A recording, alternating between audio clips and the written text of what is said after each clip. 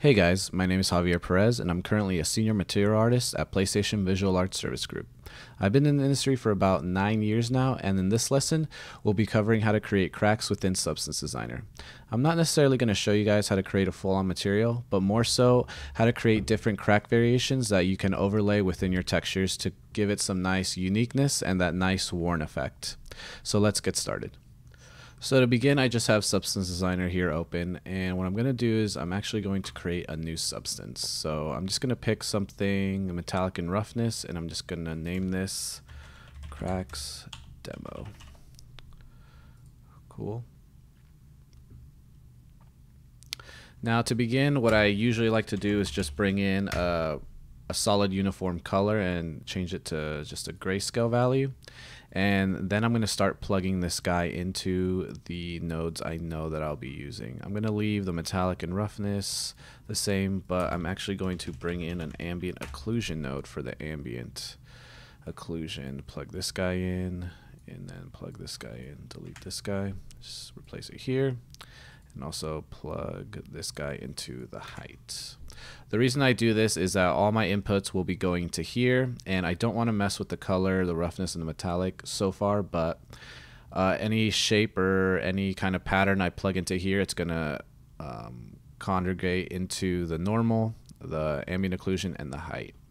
So I also like to turn on my OpenGL for this, set it to something like 20, and then as far as the material, I'll make sure to go into the edit and make sure DirectX is off. Cool. So let's just bring in a tiling pattern just to make sure everything is good to go. So I'm just going to bring in just a tile generator, plug this thing in, and we should be seeing this. So one last thing I'd like to do is just turn on my tessellation, because by default in Substance it is off. So bring this guy up like this. Let's see what the cool. Looks like the normal strength is just how I like it right now. All right. Oh, accidentally delete that. Okay. So there's a few different ways that I like to create cracks within Substance Designer. I'm going to show you kind of the more simple version, and then I'm going to go into a more kind of advanced that gives you a little bit more chunkiness and almost looks like broken concrete, but it can still be used to overlay over brick patterns. So to begin, I like to bring in a tile sampler, and with this guy we are just going to create little specks of like black and white discs that will then be plugged into a distance node. So but we can actually create the kind of the same effect, and I'll show you guys that after doing this. So what I like to do is just change this to a disk, and I'm going to go all the way down here at the bottom, and I'm going to turn on color randomization, and just to get some randomization within the different disks. And then I'm actually gonna take the scale of these guys down to like 0.5, maybe even less, so like maybe 0.1. I just want pretty much little speckles. So from here I'm going to go into the position, and I'm gonna do position random. That way we get kind of just random. They're all over the place. And then from here, depending on how much cracks you want, this can be kind of changed on the fly. So for right now I'm just going to do half on the mass random and see where that gets us. So from here I'm going to do a levels. It can be a levels or a histogram scan, whatever works for you, but basically what we want to do here is we want to actually take away all the grayscale values that we added within the color random in the tile sampler, and we just want to bring in the whites. So let's actually just bring these guys in as much as we can. Then we're going to bring in the distance node.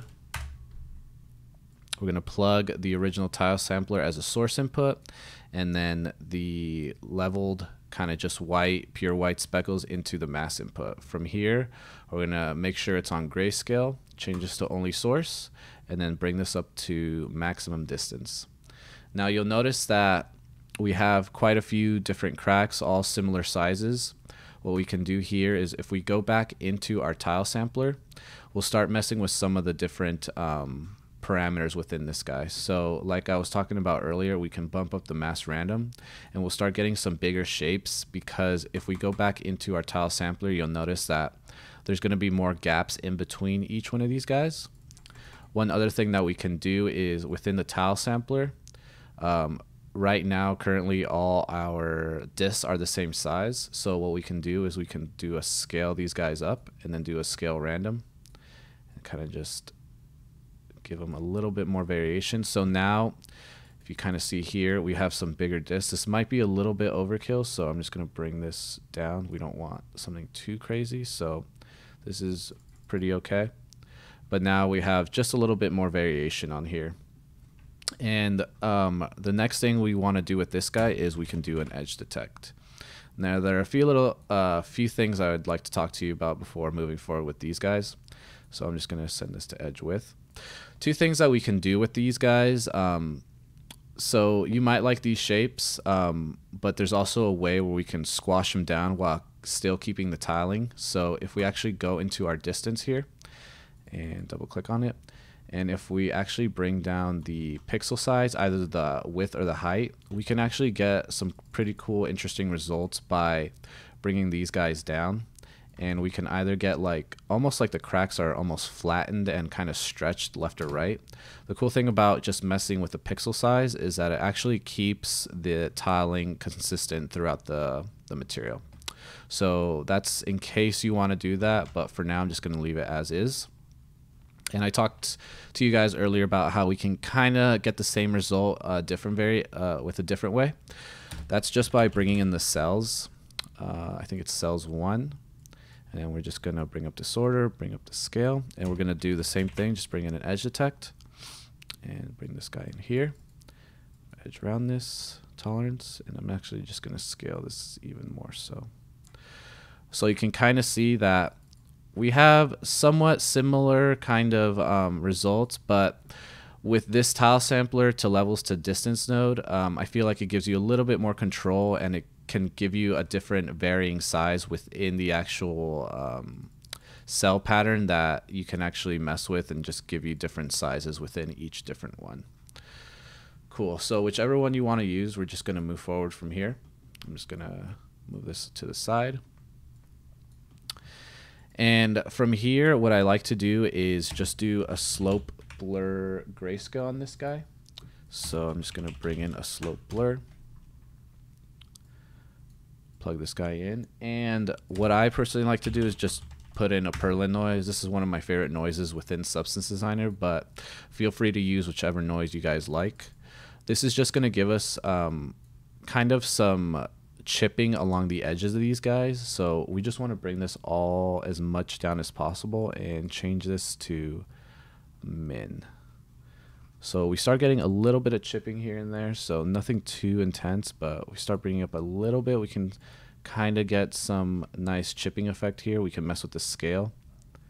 We can get some more chipping like that. I'm going to do the same thing, just do another slope blur grayscale. This time I'm going to do another Perlin noise, so here I'm just going to duplicate it. And with this guy, I'm actually going to bring the scale of it way higher, something like this. So with the scale being way higher, we actually have to move down the intensity quite a bit. I'm just going to change this again to max, and now we're starting to get even more kind of more smaller cracks in there. So what we can do here is, you know, it's up to you guys, whatever you feel is right for the material you're working on. Again, these are all these numbers aren't locked in place, so we can, after we've applied it to our material, we can always go back and mess with this. One thing I did notice that I'm not a big fan of is how thick these actual cracks are. So what I like to do is just go back down here and then bring them as close as possible we can. So that's pretty cool.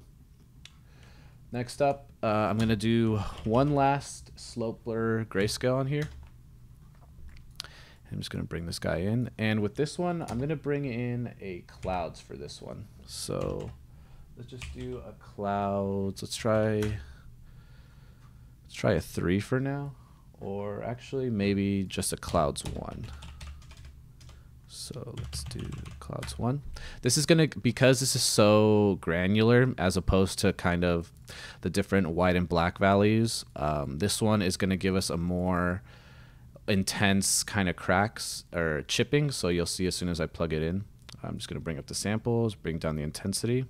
And you can kind of see that we're getting way more chipping on these guys. I'm going to set this to min and just keep this intensity. Just mess with it as much as you want. Might bring it on the levels node to see if we can flatten those out a bit so it's not too intense. So let's just bring this guy.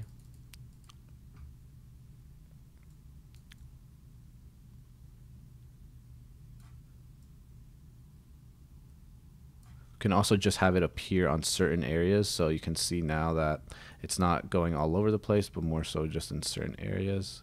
So just play around with something like that. Looks pretty nice just in a few little areas. What we can do here now is essentially we can plug this in right now and kind of see what result it gets. But I'll just plug this in right now just so you can guys kind of get a sense of what's happening. And from there, we'll kind of keep refining it. So I'm going to do a blend. Going to blend this as the bottom. Going to blend this as the top. And I'm just going to set this to multiply. Going to plug this guy in here. So already we're getting a pretty cool result here, actually. The only problem is how we talked about in the last video where I discussed the flood fill. This would be a perfect opportunity to utilize that new flood fill that we learned from the last video. So right now, all the cracks are pretty consistent and going across the entire material. What we want to do is kind of break it up and give it some randomization. And also, we might want to mask it out so it doesn't show up in certain areas. So let's go ahead and do that. What we want to do is bring in a flood fill. Again, all we need is one because the other nodes will do the rest of the work for us. I'm actually going to bring in let's do a random color. This is going to be for the vector warp, and I'm also going to bring in flood fill to random grayscale. And this is going to be the mask that we'll be using. So I'm just going to move these guys to the side. And from here, I'm going to bring in a vector warp grayscale.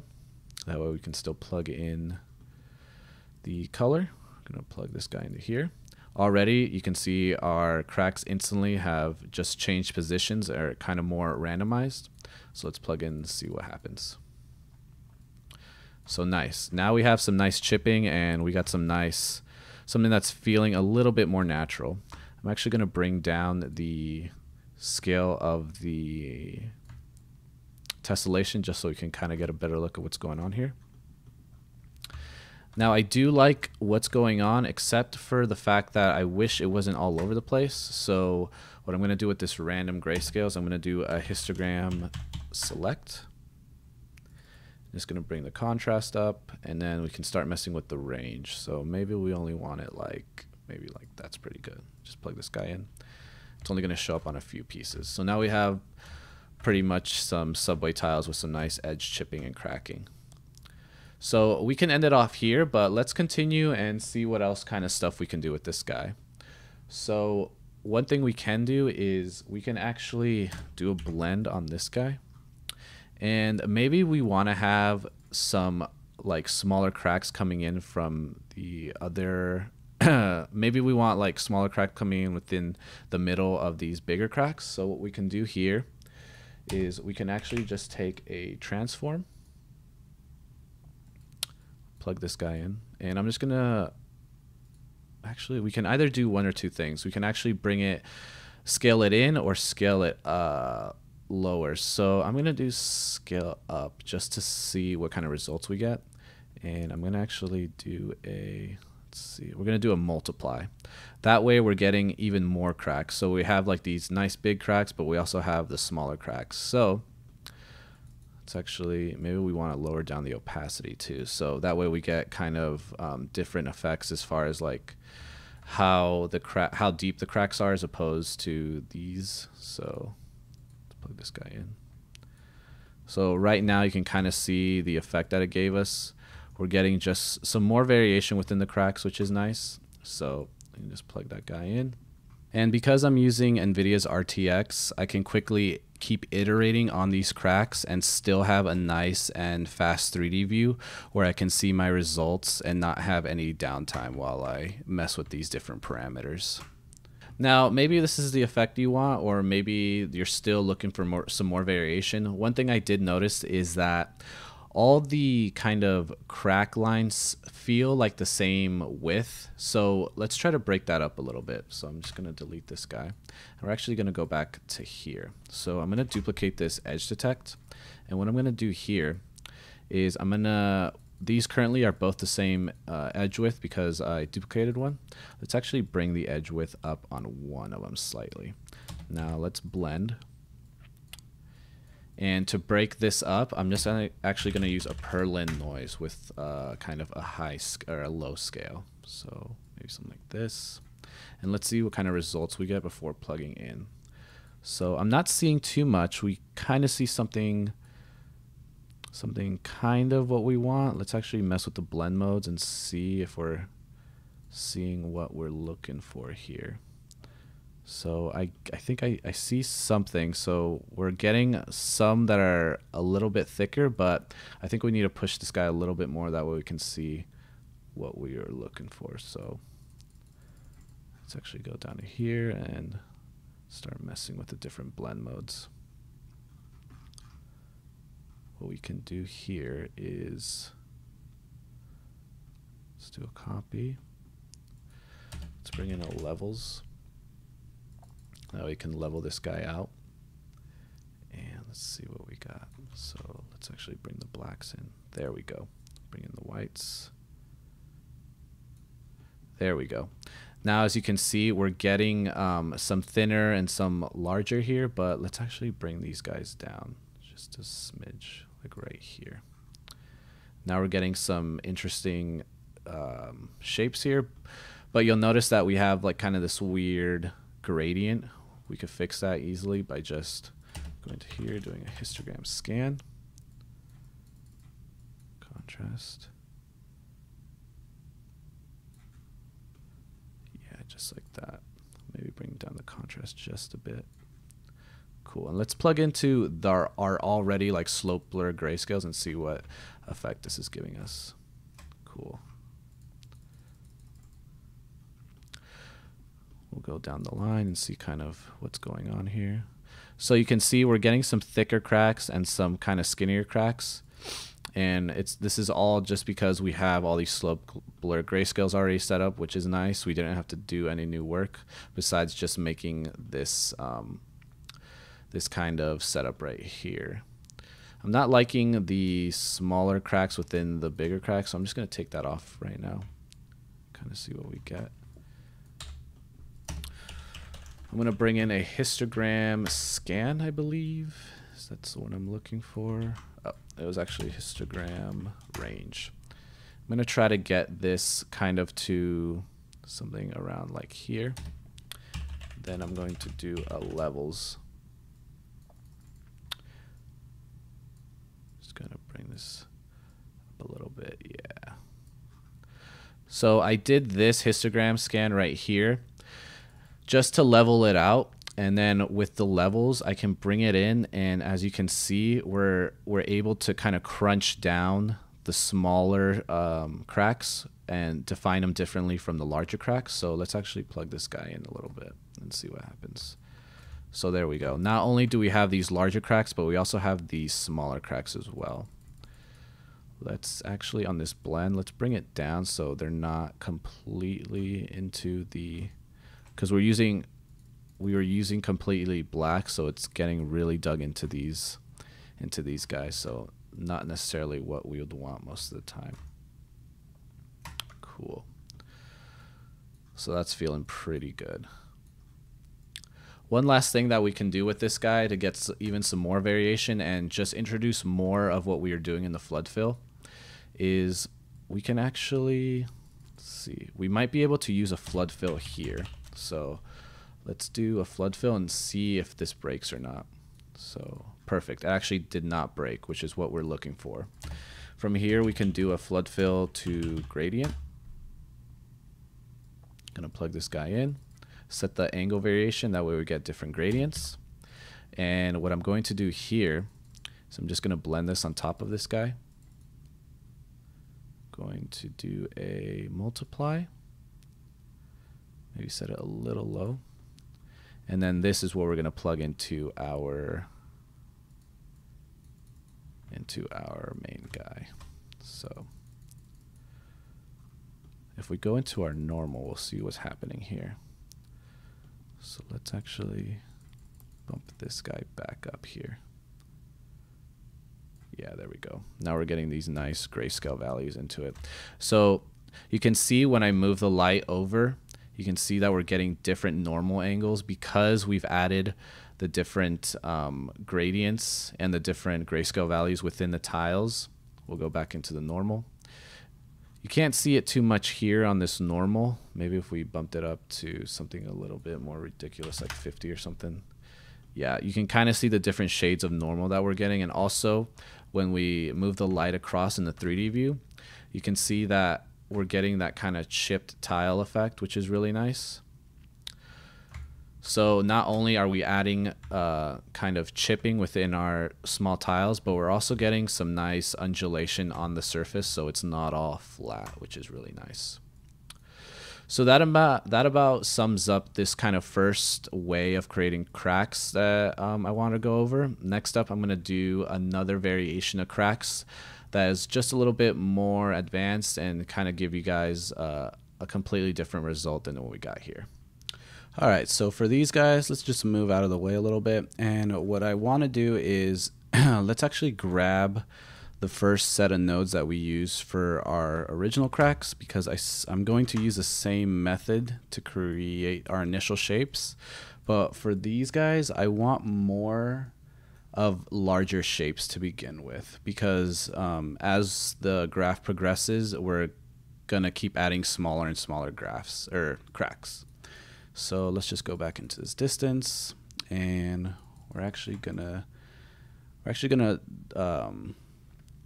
take down the amount of X and Y. So maybe 8 sounds pretty good. Let's see what this gives us. Yeah, this gives us a pretty good starting point here. So what I want to do here is I'm just going to do a directional warp. We're going to try a few directional warps just to see what the kind of results are. And then I'm going to do moisture on here. So again, this is just a moisture noise, but feel free. You guys can use, again, any one of these grunges. Like, we can actually bring in the clouds if we want. These kinds of nodes aren't set in stone. We can go back and change them anytime. So let's just plug this guy here currently and kind of see what we get. All right, we're getting something cool. I want to try another directional warp here. I'm going to do the multi-directional.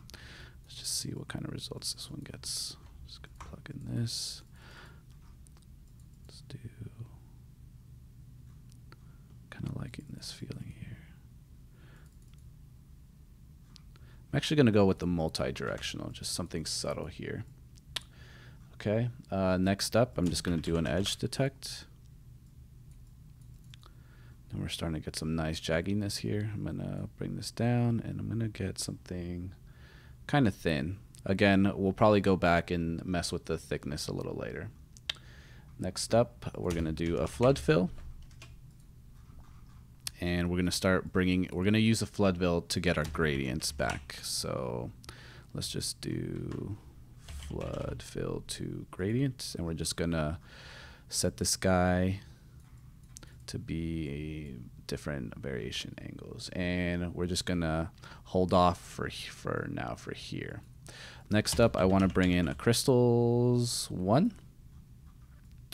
Gonna bring up the disorder, and I'm gonna bring the scale up really high till we get something like this. I'm just gonna mess with the different random seed. And what I want to do with this guy is I actually want to bring the same noise that we use and just kind of overlay it a little bit. That way we get some noise. So let's kind of go through the different, maybe multiply would be kind of good. Just get some subtle noise in there. So keep that as it is right now. And let's go from here. So from here, I'm just going to do a blend here. And I'm actually going to bring this guy down here and actually plug it in the opacity as well. I'm going to bring this guy in here. So now you'll see that we're getting these crystals coming through almost overlaid on this guy. So we're getting that effect. And what we're going to do here is we're going to do a histogram scan. And what this histogram scan is going to do is we're actually going to start taking away. We're going to open up some gaps here. So if you notice, like here, here, and here, we're getting some interesting shapes here. Now let's actually do an edge detect and you'll see what's going to happen here. So bring the edge around this down. Let's actually bring it up just slightly. You can see that we're getting these almost smaller shapes coming through, which is really nice. So let's actually, maybe if we kept it kind of low here.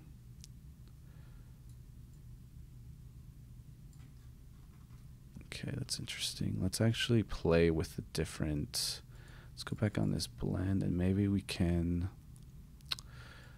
set this, okay. Let's actually set that there. I'm not even sure if we need the opacity here. So let's actually disconnect this for a second. We do, okay. Let's try to mess with this guy a little bit. Maybe we can get some more variation in here. So something like that. And maybe we can mess with the random C to give us a little bit more shapes to our liking. So maybe something like that. I'm just gonna go different blend modes and see different results we could get. So that was on copy. So let's just go down the list and see. Subtract might work because I'm liking these gaps that we're getting here. Maybe we can open these up just a little bit more. Cool.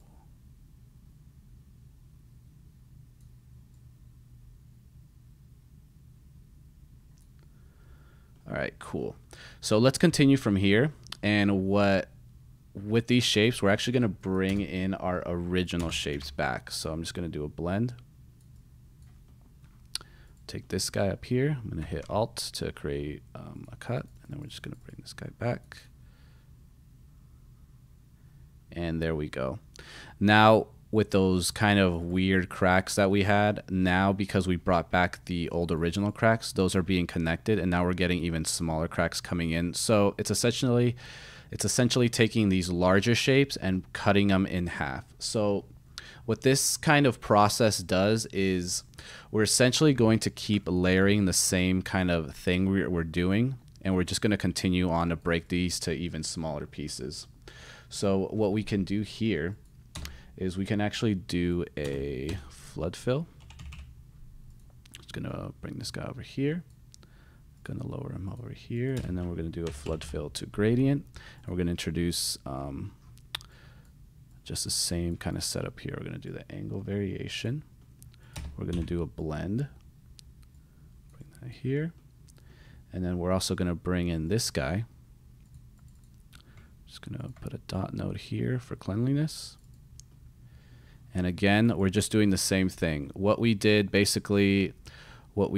on this guy where we overlaid this dude, we're going to do the same thing. It's kind of, it's almost like we're repeating the steps and we're kind of just layering on within the graph. So I'm going to go back into here. Let's do a subtract. And we're bringing in some of this. So let's do another histogram scan here.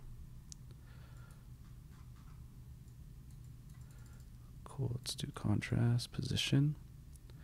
Again, we're going to get those broken up patterns. And what we're going to do here is, again, just do an edge detect.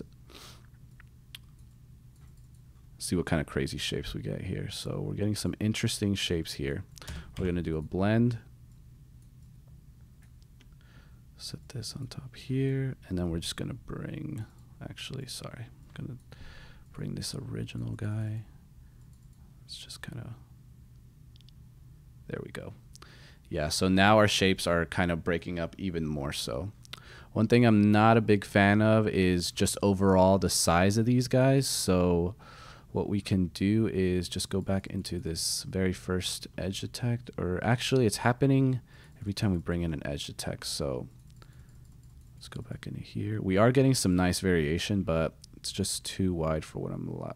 So these are cool. We're getting some nice thin cracks, but we also have these larger cracks. So it's giving us a really cool effect here. So let's actually bring this guy down. Yeah, that looks pretty good. Maybe even more so on these guys.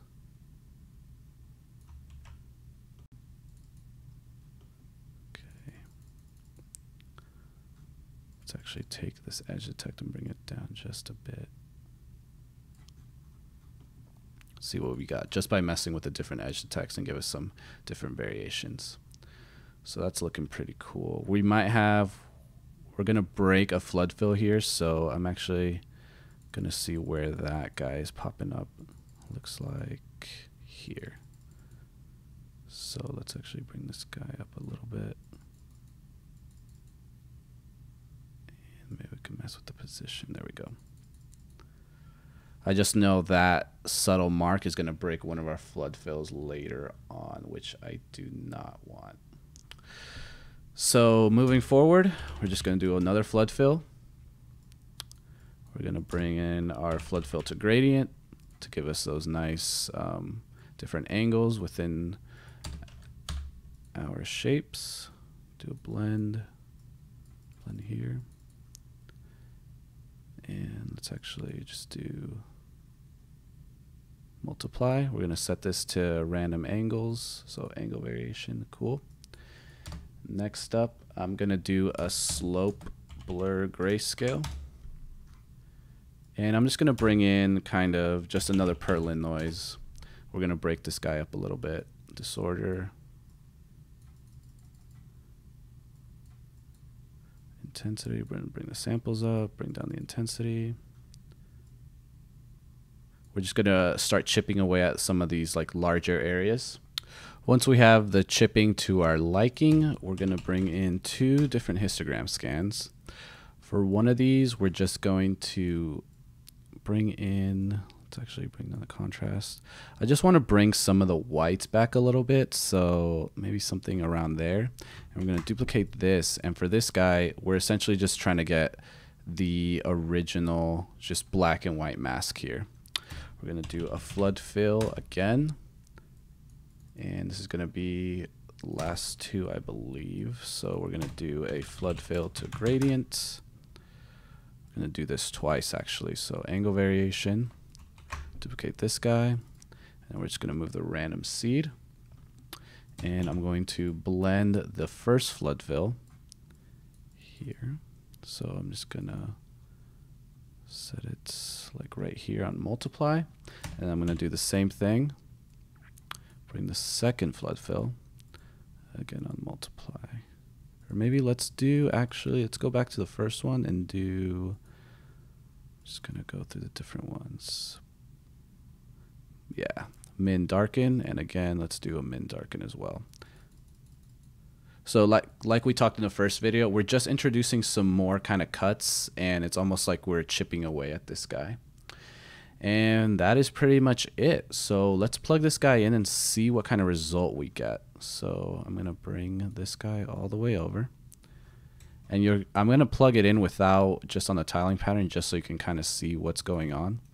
So let me actually change this to just a plane so you can guys kind of visualize. And let's actually bring up the tessellation here.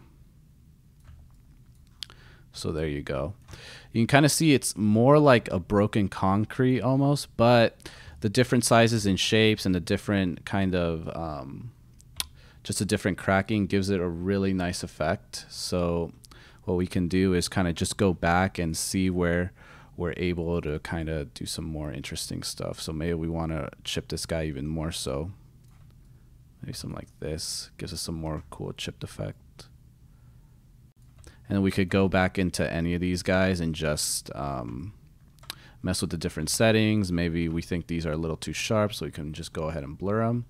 But let's actually go ahead move this guy up here. And I'm going to use the same vector warp, and we're just going to switch it up here. So I'm actually going to plug this guy and replace it. Cool.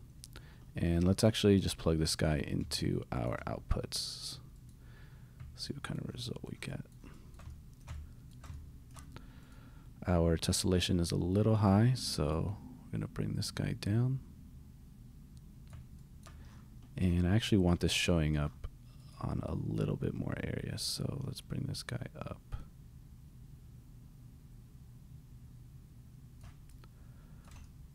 Cool, so now we're getting just some way more variation as far as our cracks.